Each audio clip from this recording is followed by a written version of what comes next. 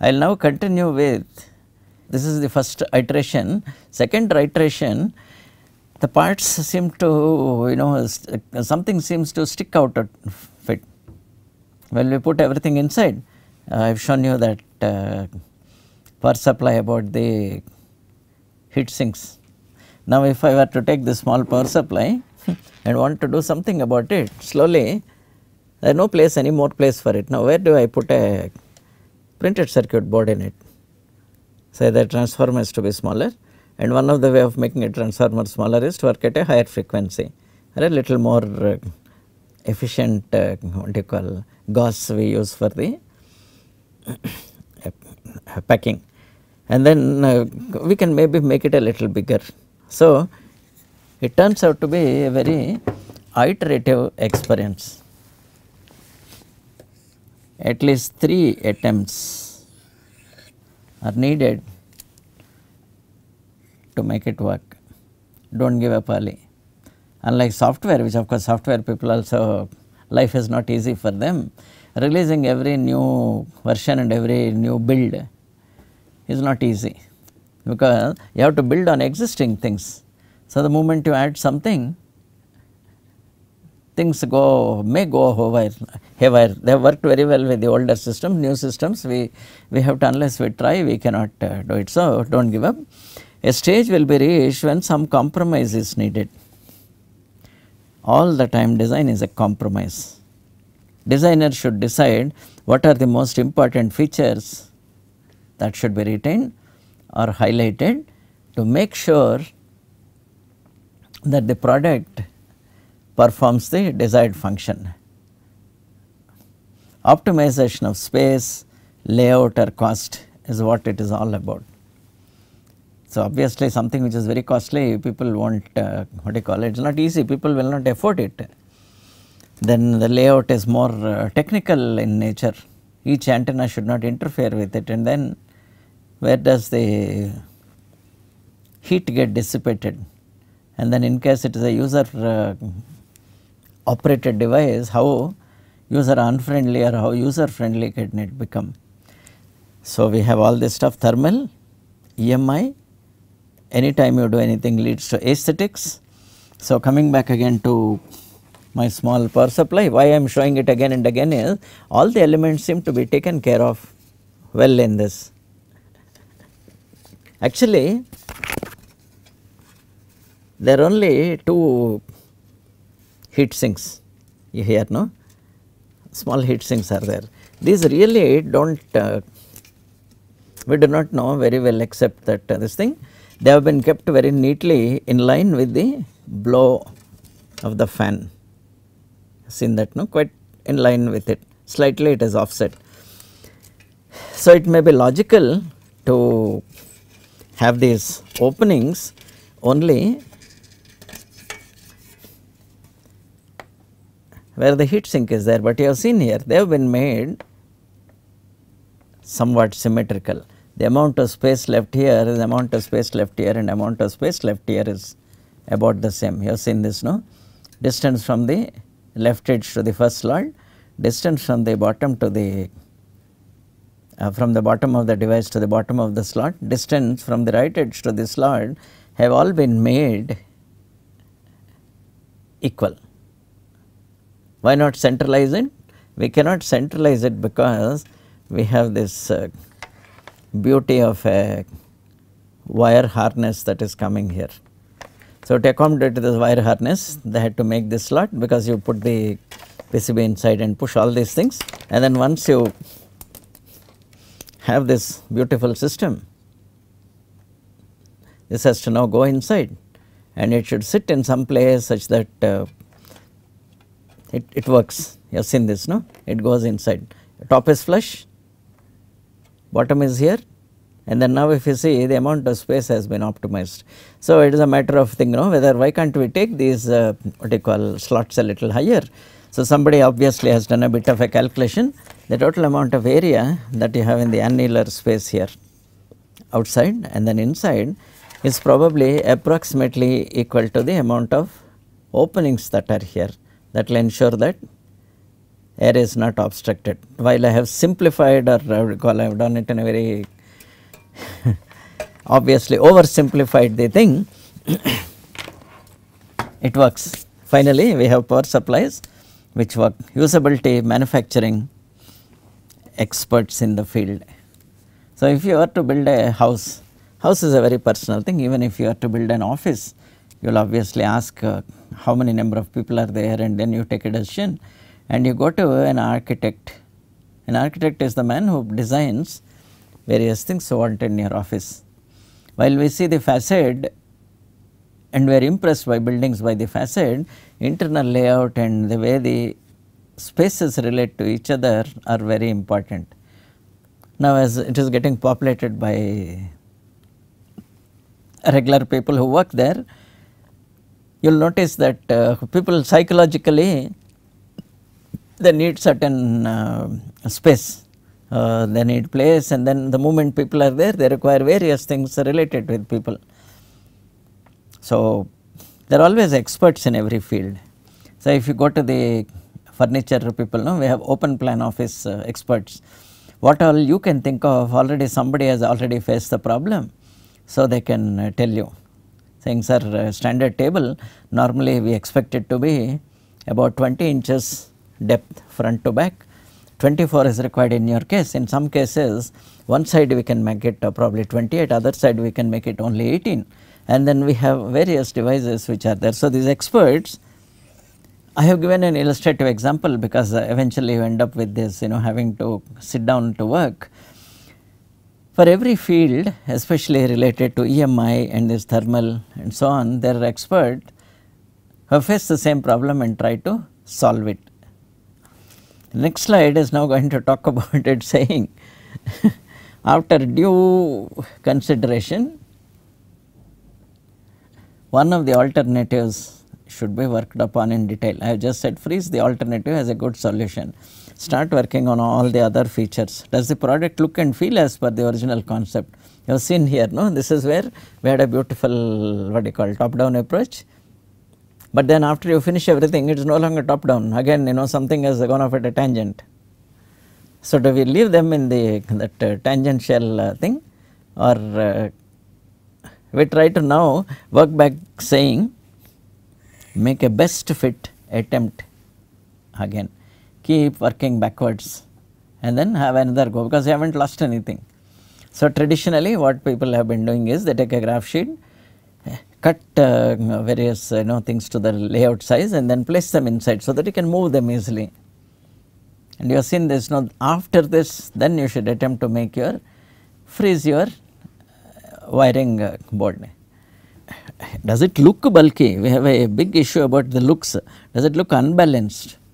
This is where people trying to correct various options possibly. So, if you are to see any of these bulky equipment, you probably see top 2/3 of it has one color, which is a brighter color, and the bottom 1/3 of it is as a lighter color, darker color. That itself splits the whole space and then makes these things look sleek. So, if you have this, things look better. Again, I will take you routine examples.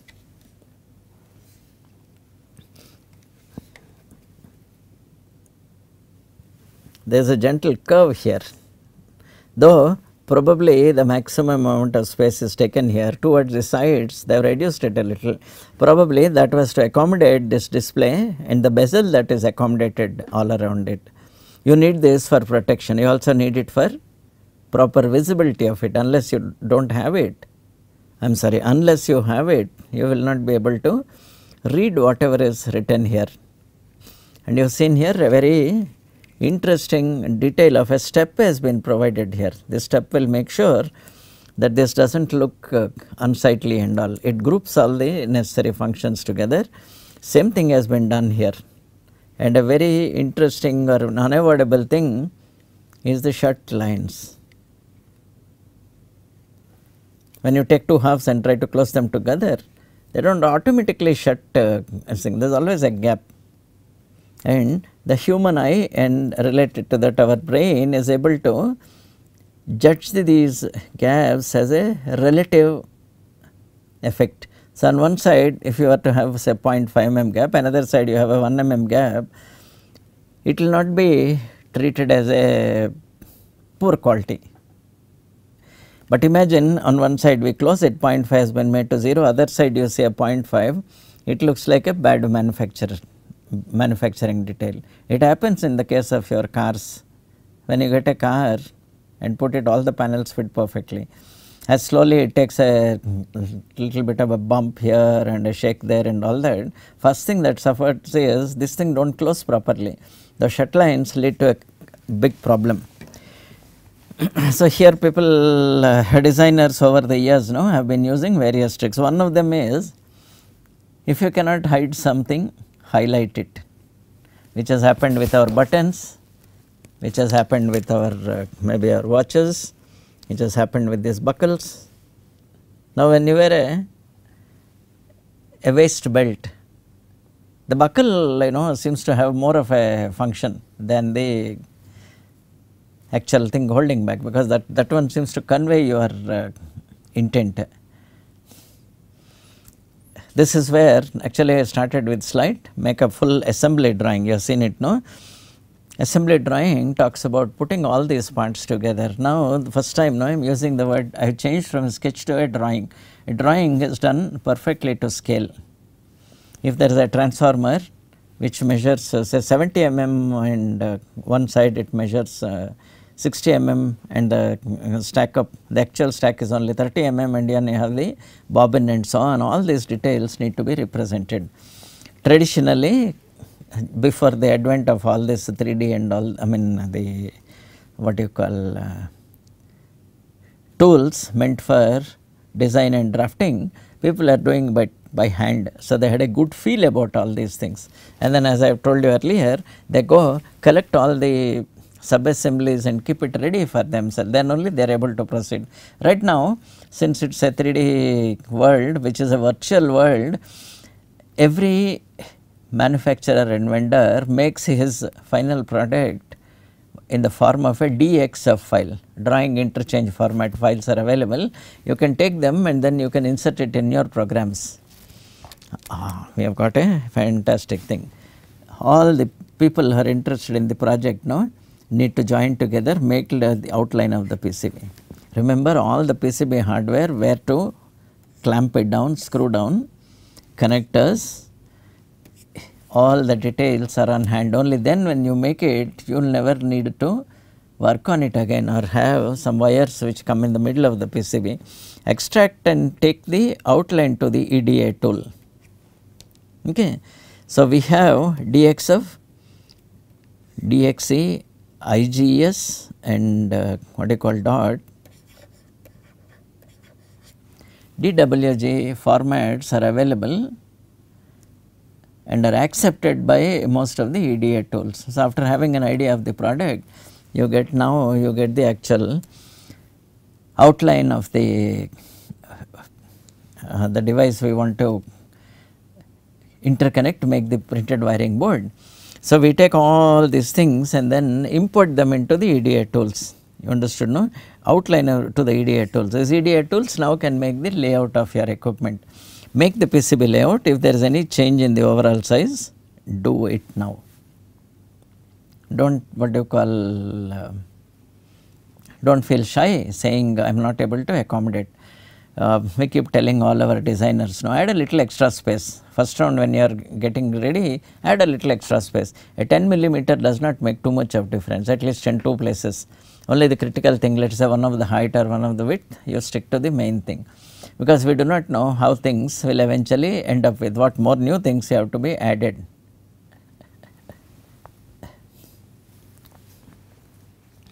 After having made the assembly drawing, you remember, no? I said we make an assembly drawing. This assembly drawing takes care of putting all the things together. In the case of mechanical, it was easy. So, it was called a, I think, part network or nomenclature network.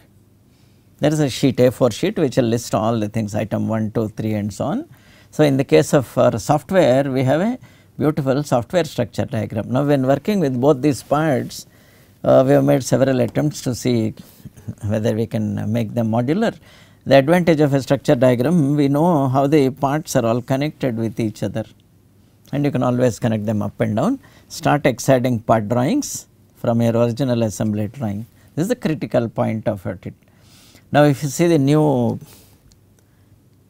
mechanical tools, so when you see the new mechanical tools, when we make an assembly, I will give you an example of an outside casing which has a step and which has a bearing inserted inside, and inside the bearing we have a shaft. So, we have shaft, we have a ball bearing, and outside we have the housing. All of them can be tied up, means you can make a relation between the inside of the shaft to the outside of the shaft to the inside of the bearing. Similarly, on the outside of the bearing to the inside of the housing, we can make a relationship. If any interference is there or relationship is there, no, the program will automatically show you. And these bearings and all, you can collect them, select them from a table which is available. One simple example I can tell you is, we have 6 millimeter shafts, which is probably derived from the quarter inch shafts. So, we have a quarter inch which is 6.35, then we have a 6 mm. So, everything including various types of fasteners, everything, both systems are available. We have the inch variants, then we also have the metric variants. So, it is with all the mechanical hardware, it is with all the grommets that we have here, which is probably also valid for these things like this pens, where you hold and where all you have these openings and all. Each one of these parts follow certain standards. So, if you look at my PPT again, we can extract all the part drawings from your original assembly drawing. So, if I have a grommet and then inside the grommet I have a small amount of opening, the more wires are there or anything, if I go to the grommet catalog, they will give you an indication of how many wires it can hold. And then outside we have various proportions of these things, saying how do you attach one to the other, how do you take it. If we were to relate them in a assembly drawing, now I can use a bigger grommet, or I can relocate the grommet to a corner instead of this place. I can keep on. After the final product is put together, it will have to work with minimum interventions. You understood, no? In the final design, the parts will have to be assembled in a sequential manner. Each subassembly will be tested and snapped together, snap meaning attached together. After the final project is put together, it will have to work with minimum intervention, saying further, once you put everything in place, you should not be forced to work more and more with these things. Now, start the fabrication point. In the mean fabrication, we mean two things. One is we ourselves do it, that is, I go to my home workshop or my lab place, or I deal with a vendor who is familiar with this thing. Eventually, he will help us make all these things. As you fabricate, you will notice that what we thought was a very easy thing, a sequence of steps may or may not work. So, if I were to show you back the chassis for this power supply, is a sequence possible? Looks easy. There is a small joggling here, one thickness joggling here, can probably make the joggle, afterwards you can bend all these parts. Now, can we do that with the same thing here? Either way seem to end up with problem. If we bend this first, we may not be able to reach inside and bend that. If we bend that first, we may not be able to bend this. So, some special tools and sequence have to operate. Having made this, we may end up with not very pleasant corners. So, this is where the changes we are talking about it may lead to small changes. One of the details is saying how thick or how smaller a particular limb needs to be. Very rarely even experienced design engineers get everything right in the first time. Only thing is their experience has taught them how to get over the problems by small changes, make changes, okay, everything. Most important, reflect all the changes into the original drawings as per the corrections carried out. Keep documentation updated. If you do not keep documentation updated, it will come and what do you call, haunt you all its life. If you do any adjustments in the field and refuse to or ignore to continue with the updating the documents, every time an equipment comes, the local person knows, oh, these idiots again have put the opening in the wrong place, now I need to drill one more hole. So, it is not very good. He is calling an idiot and you calling him back what he is supposed to be.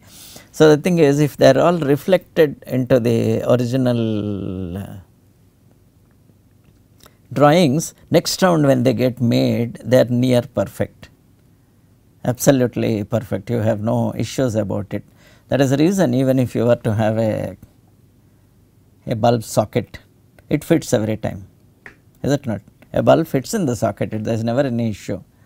Only thing is, sometimes that bulb may poke out a little, sometimes you need an adapter, but we know that the basic thing over maybe 50-60 years, a bayonet mount has been standardized. Similarly, a screw mount. So, we have 15 mm screw, we have 22, we have 25, 24, all of them have been standardized. Now, how many threads, how deep, and is there a taper, all that varies a little with this thing. And then if you look at it after the corrections are over, the idea is to ensure that the production pieces will be perfect. Perfect means everything fits the other. So, if any of you have time or if you have interest, I suggest you go to the internet and looks for what are called fits and tolerances. This is a little mechanical related subject, but all of you in any field you will know about it. Saying if you have one stage which is giving an output and then it has to interact with another stage, how do you make this interaction? In the case of our mechanical engineering, we call it fits and tolerance. How wait two things, attach it each together, and then what is the tolerance of these objects. The idea is to ensure that production pieces are perfect and any one thing matches with the other. Make a trial assembly of all the parts which we have fabricated.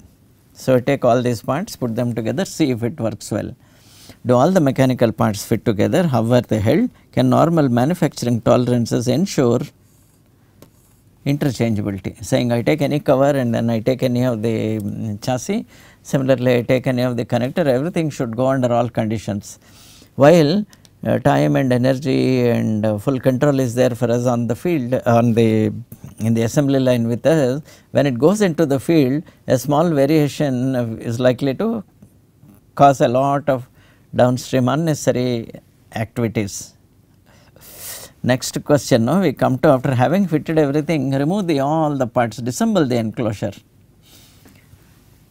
putting all the assembling in place. You have seen that, still it is only a dummy place, it is just all the box with the enclosure with all the fasteners and all that. Now, wire up the whole equipment, power it up, try the electrical functions, usually in the case open condition. Though we have made the whole thing with a big cover which gives you a lot of protection, it is imperative that when we do the work of initial testing and all that, usually they keep it in the open condition and test. And then of course, they are all trained as such, they will not put their fingers inside. Try the electrical functions. In the case of development, usually extender cables are needed to tune all the sub assemblies. So, when you are still in the double development mode, if you put the PCB inside, you cannot access the thing. So, it is generally mounted with a extender cable. So, the PCB is to be plugged into a slot, in between you have an extra cable. Usually PCB will have the plug components and the other side will have the socket components. One more connector which has a plug and socket thing, you plug it here, keep it outside where you access it with the various other things. Load all the necessary software as and when needed. Emulators need to be plugged in. So, in the case of these various sub-assemblies, they all work with programmable devices, and for a programmable device it may behave slightly different from when it is on the table. So, once when it goes into the intended enclosure, you need to still measure things, because this phone does not have, but originally even all the mobile phones there used to be a small cap. If you open the cap, there used to be a small RF connector from where you can take the signal out and see how well, what is the level of the signal that comes to be done. After thorough testing, attempt to unplug all the development paraphernalia and close the covers. The unit works, good luck. Remember, like all other things, no, it only happens occasionally. Troubleshoot if there is some failure, you may need to add or remove things. I have no clue what it is, everything is a single incidence. This is only about the development, this is not about the actual manufacture. But mind you, you are using manufacturing tools, you are using everything, and then in case you have a what you call mixed mold analysis software, you can use it. After successful demonstration, one must disassemble all the sub-assemblies and do the finishing. We have a cover in which we have placed openings, we have put extra holes, everything. So, we need to specially do all the marking, and then after that you need to usually you make the outside decal and printing what you call arrangements, what all you need. Even if you see here in this case, we have a Sennheiser logo. This can easily be made using a rapid prototyping setup. We just need to add the Sennheiser logo on it. It happens with all the products. Okay. And at the back we have statutory things, and then we have a small panel here which is added to this. Mind you, these are production things, but if you were to make a master and make all these things, the same thing can be made at home, made in a normal printer, and then you stick it here, you can make it as good as new. Once it is convincing, you can now pass on this product downstream, not for manufacture but for testing. What is called, initially beta testers will be there, they'll cooperate with you and see is it useful. How to cut out all the hype that I have generated and passed it on to him. They'll look at it and say, sir, while all you say is correct, this does not solve my problem, I can't explain why it is. So, I have a focus group on which they try it. Otherwise, you will not be buying so many things which you continue to use now. Not longer, or 30 years back we had a phone with keys, we do not have it anymore. And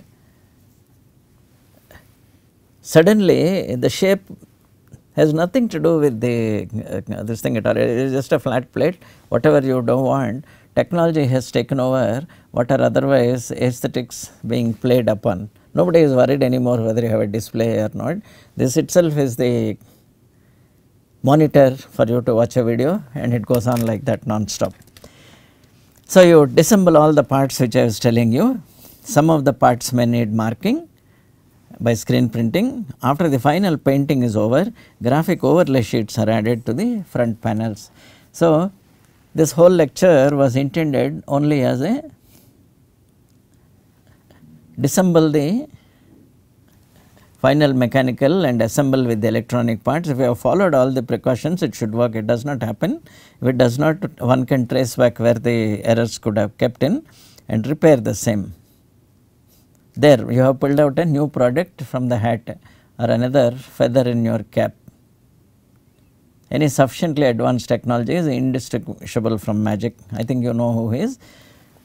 So, I will stop here. Thank you for your patience. I suggest you go back and then try to collect a bit of hardware, bit of components for your proposed project. So, I have shown you that reading lamp, I have shown you an interesting thing, a timer with a pointer like this.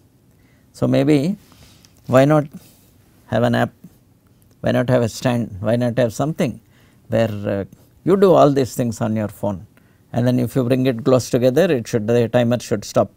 If I take it back, it should start doing. I do not think it is impossible. You can always make a proximity thing, or you can tap it and then make something, take a signal from there. So, get ready. Thank you.